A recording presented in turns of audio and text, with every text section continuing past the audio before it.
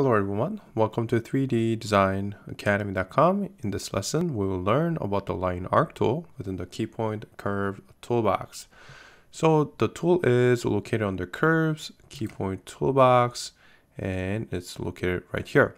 So what this does is it creates a line and an arc. So let me show you guys how to do this. So let's say you want to create a line and an arc. All you have to do is just, well, you can snap it or you can just drag it like this, and all you have to do is just click on another point on the modeling window, and that's what the tool does. Now, depending on the situation and the use case, you can use this tool to create a series of shapes. So let's say I want to create sort of like a fence shape. Let me just delete this first.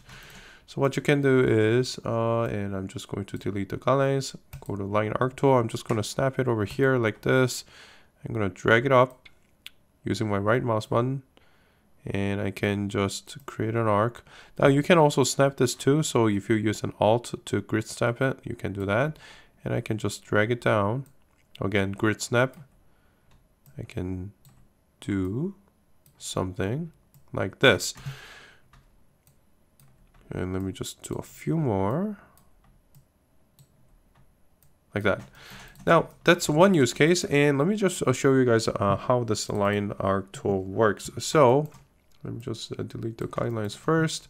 So what it does is, depending on the situation, what you have to do is just drag the first curve and it'll create an arc. Now, so it'll just create an arc like this. And the next point is free to run on its own like this. And you can create an arc, which is, so it is tangent over here from here to here, but the next line is going to be free. One of the benefits of using this tool is that if you go to information window, you can always change all the attributes. So let's say you want the radius to be a little bit bigger. So instead of 310, maybe you want a 350. It's going to change.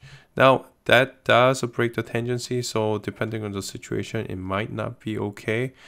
But you can always play around with all the numbers over here. So let's say I want to make this 500, and it'll adjust by itself like that.